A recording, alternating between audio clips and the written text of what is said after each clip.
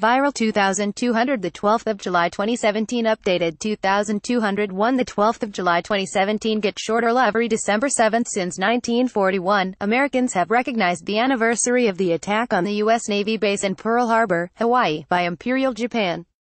Perhaps less likely to be remembered is the time the president screwed up a tweet marking the anniversary.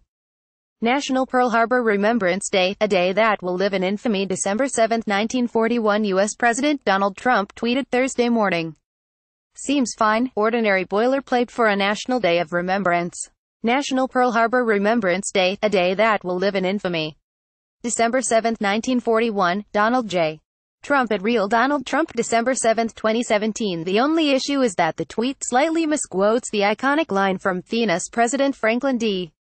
Roosevelt. On December 8, 1941, FDR addressed the nation and referred to the previous day as a date which will live in infamy.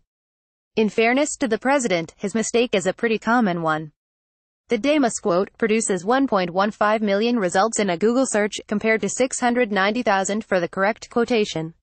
However, FDR intentionally emphasized the date in his speech to suggest the historic significance of the event. Donald Trump wasn't the only member of his family to mistweet. His wife Melania fired off a tweet of her own: "Today we honor Pearl Harbor heroes. 1,171,941 Thank you to all military for your courage and sacrifice." So yeah, she got the date wrong. The First Lady fixed her tweet, then deleted it entirely. This probably isn't the biggest news story of the day. Would that it were, alas. But it is emblematic of an administration that cannot seem to get on top of the details of governance. The Trump administration has neglected to book hotel rooms for its delegation, and to follow proper procedures for requesting audiences with world figures.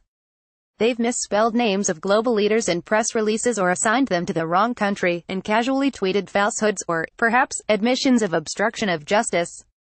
None of these are impeachable offenses, but each would be enough to get a copy editor fired.